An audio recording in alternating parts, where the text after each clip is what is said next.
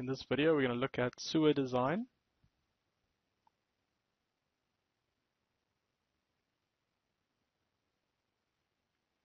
So we've got the project open from earlier, and I can go and just save this if I want. You can go and save it in the next folder, which will be your sewer design folder. You can also save your DTM.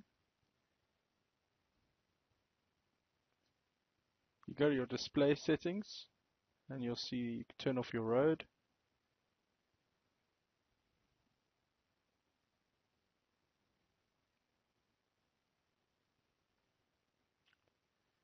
We need to create a sewer data file to store the sewer data base. So we'll go and check on for the sewer, and then we'll browse to the folder that we want to be in. I'm just making sure that I'm in tutorial 4 and my own folder that I've created for myself. I'm going to call this sewer database.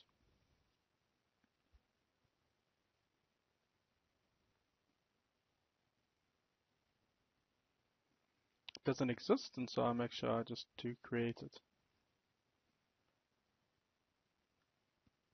To save time, we're going to import a network that already exists. There are a number of ways of importing data. You can import data from CAD or from ASCII. You can also import draw-in data from using the graphical insert. So in this case, we're going to do the ASCII file. I'm going to bring in the nodes and link data. I browse to the location where I'm storing this information.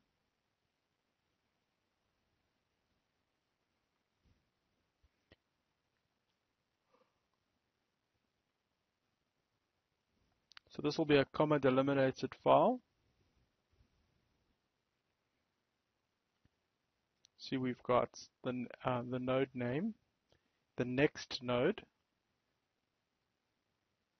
If you're bringing it in, this is why sometimes it's easier to bring it in from CAD or from a drawing, because you wouldn't need to think which is the next node. But with importing from ASCII, you would definitely need to tell the computer which node that pipe will flow to. I then got the Y and X data. There is a host of other data you can bring in, but we won't need that for today.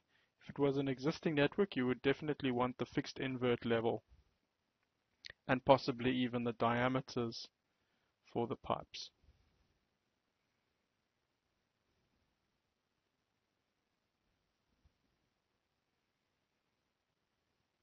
So there I've brought in the network from ASCII file.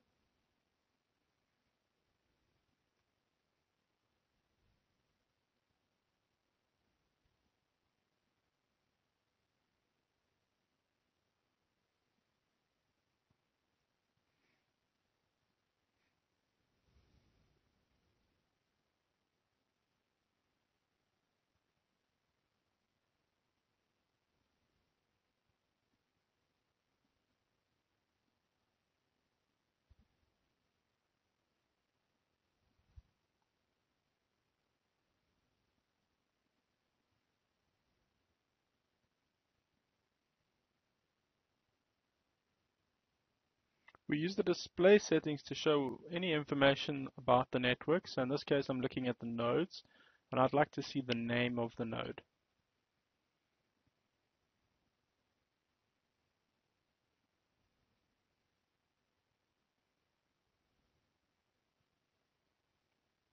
So now the node names have been displayed.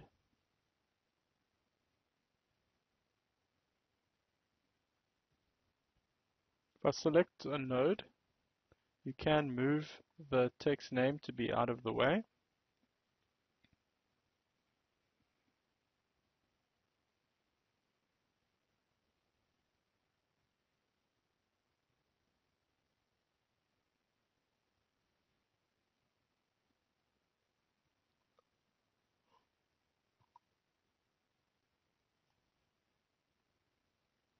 I'm going to choose to display information about the links.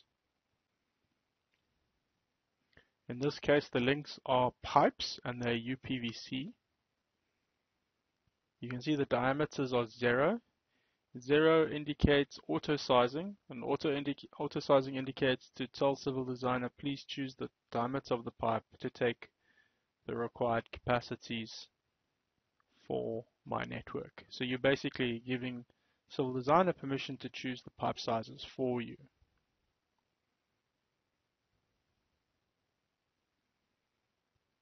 So I'm going to activate the DTM level layer because I want to make sure that that is to get my cover levels.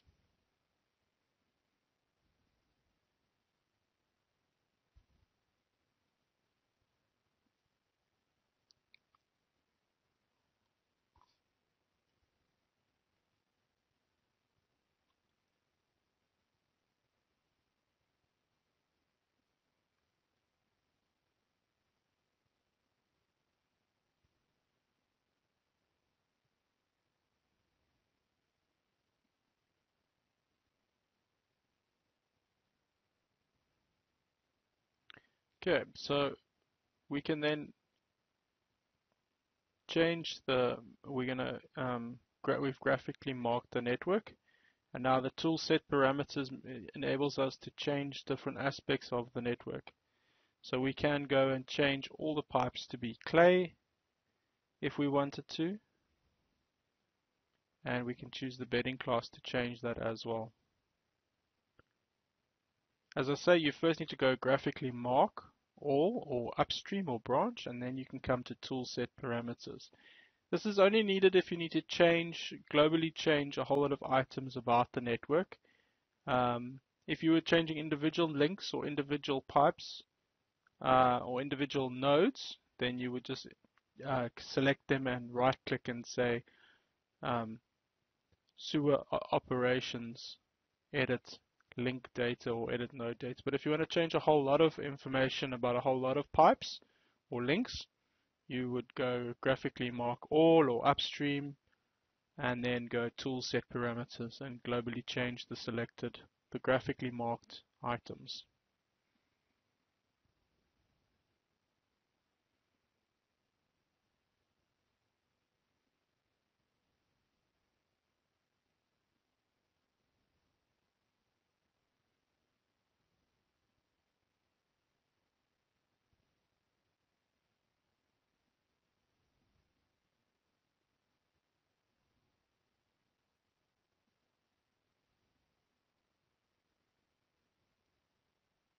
We want to look at the link tables. So here's where you can specify what a link is. You've got clay and you've got different diameters. You can also switch off the 100 diameter if you don't have stock of that, or if the municipality doesn't want to use such a small diameter pipe on the network. If you look at the design parameters, you can choose which method you want to calculate your design or inflow calculations.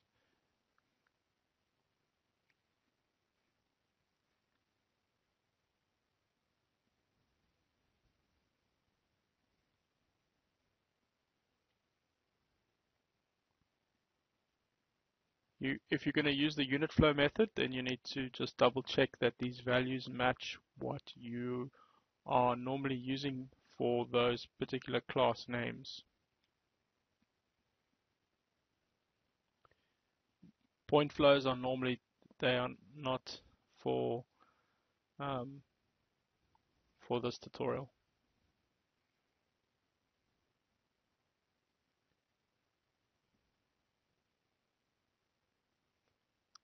We're going to look at if you want to change your how your network searches for items. So we always want to search by node name. So we just update it there.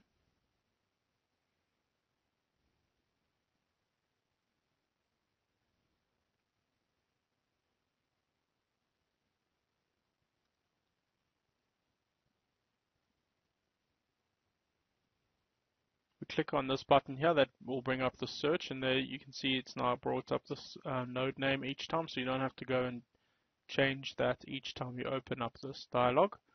It'll automatically node name, and now we can type in the node names. and you can see it's brought up node number 1, and we can go and populate the inflow classes. So the one method is to click on it or to search for it, and the other method is to graphically select it.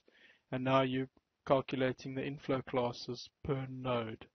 This is an older method of working. There is a much more newer method of working which you can check out. I have created YouTube videos on it. Just search for civil designer, sewer, property connections, or earth connections, depending on which video the name of the video for your region.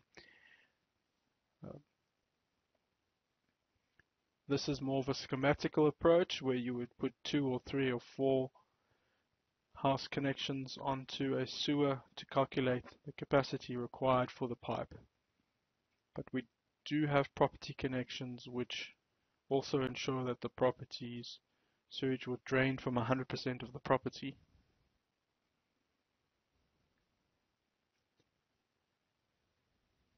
So here you can see your inflow classes per node.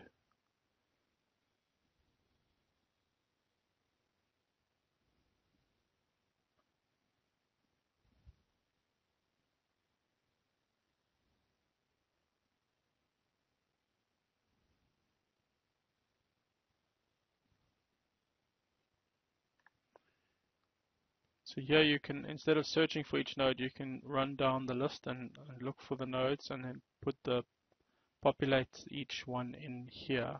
As I say, this is an older method of working. There are newer methods of working.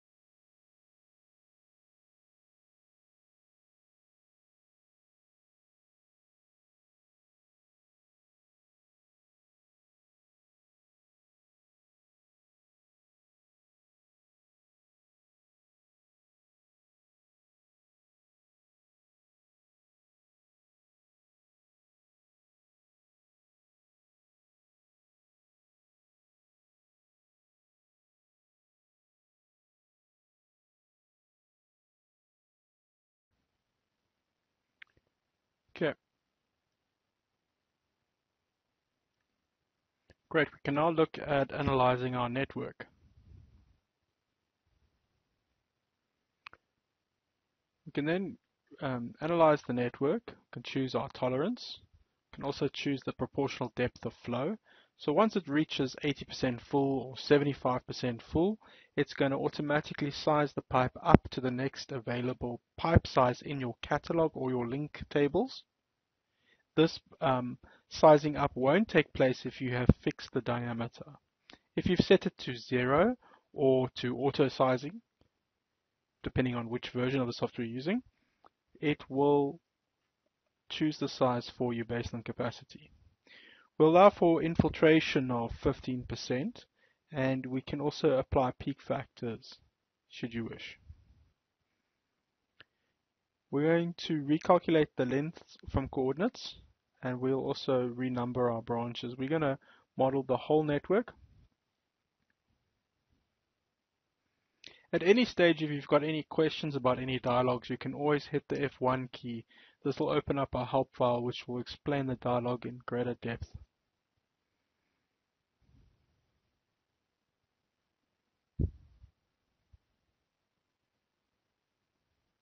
So we've got our different, our report or storm, have the sewer report here, and we can now review it. And for now, let's just close it, and we can go and display our link sizes. So we'll go to the display settings, we'll go to links, and we can also put in the diameter. You can choose where you want to place this diameter.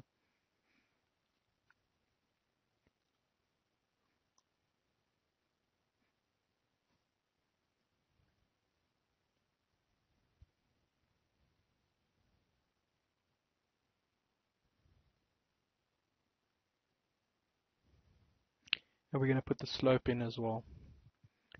So there you can see we've got the diameter of the pipe, the type of pipe, the length, and the slope.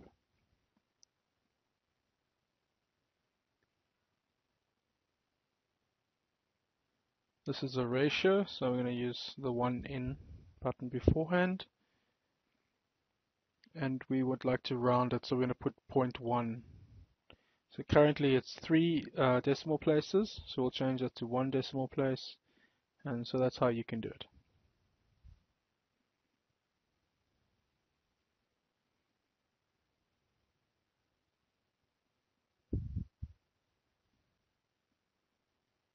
Calculate the quantities.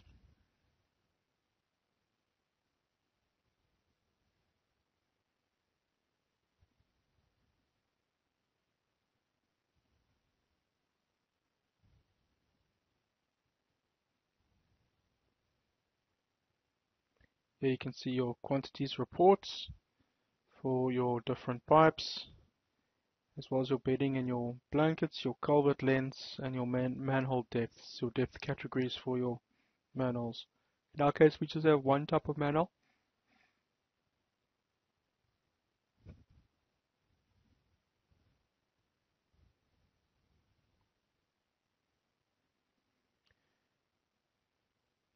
Looking at the earth connections, we can set up to rather use earth connections. In this case, we can have inside earth, outside earth, and inside the road reserve as the 3 positions where a sewer earth connection would sit. We have different depth categories to flag if the earth connection is getting too deep or too shallow.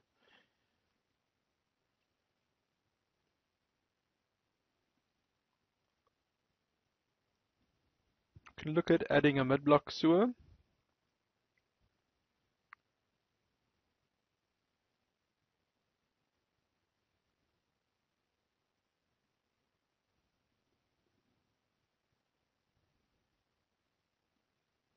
Here you can see you have a mid-block, and I'm gonna just clear the graphically marked items. I've got to change that to outside earth, and we want to calculate the minimum ground on the site.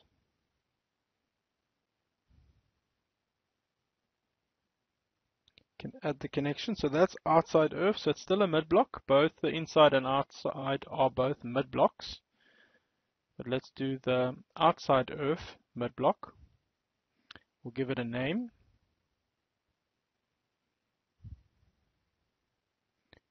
And then we'll click inside to scan the property itself.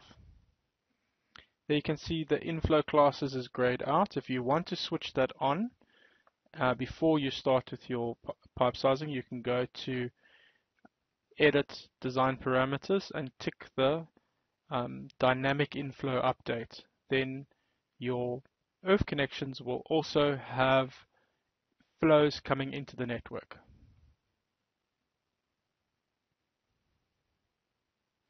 For now, this exercise is just looking at the geometrics of the house connection and making sure that it is low enough to drain the property, but not too low that it's lower than the main line of the pipe. So just moving the text to a location where it can be read better.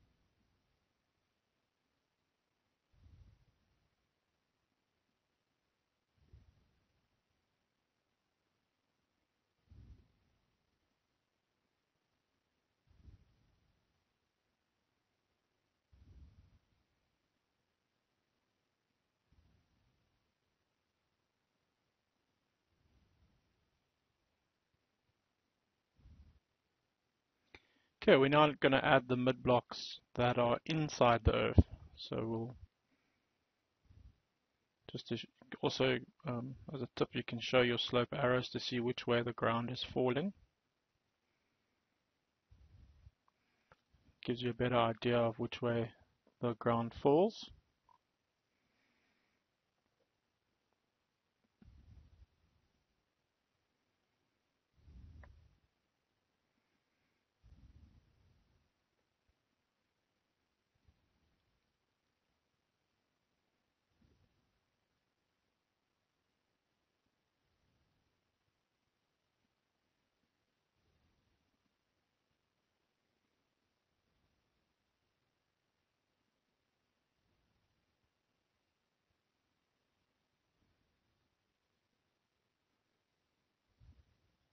If you're using the UK version of the software, it will be called Property Connections. If you're using the South African version, it's called Earth Connections.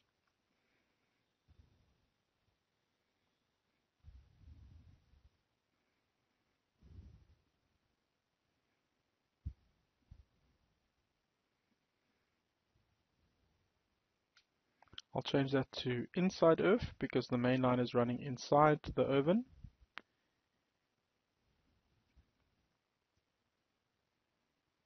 We'll just carry on with the naming convention and scan the properties.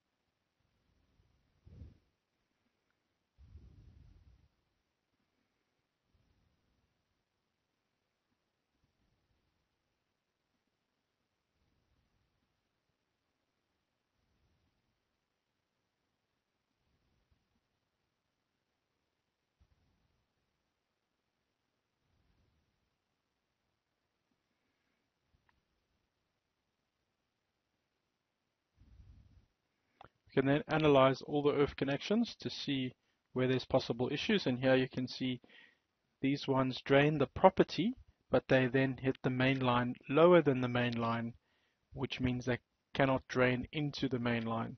So we then need to lower the main line so that it can catch the water from these properties, which we'll now show you how to do. This is dangerous. Sometimes it's better to rather put a main line at the bottom of the properties boundaries rather than lowering the main line, because you could get very deep manholes. So be very careful of this next step. It's not always the most suitable scenario.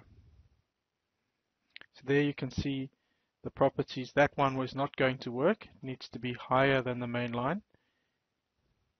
And you can't just go and raise the property connection, because then it's possible that you won't drain the whole property.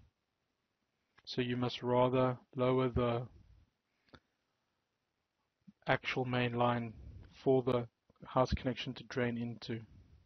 So here it's giving you the warning that I've just told you about. So we're going to just drain that or lower that. And now that it's lowered the main line, it wants to reanalyze the main line's network. So we can allow for that.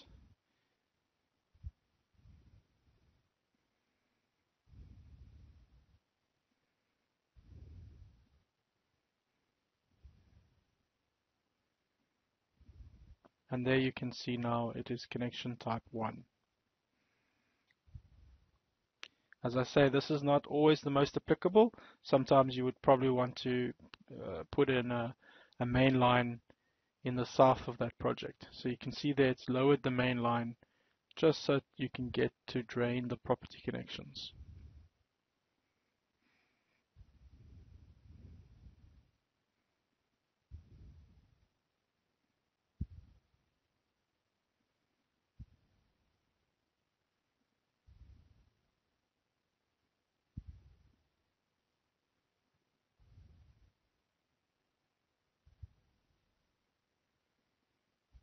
You can also run reports and to print or ASCII of your network should you wish.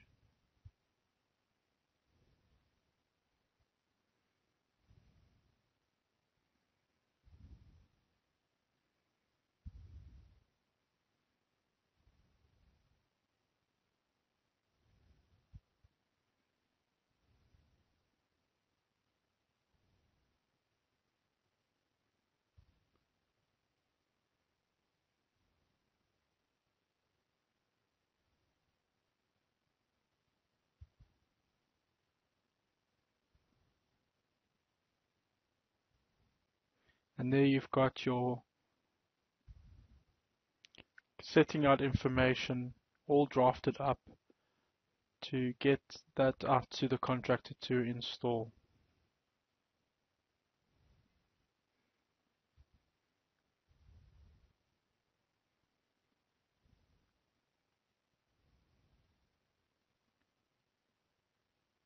You can also plot out sewer long sections. We can plot all and auto scroll to next page.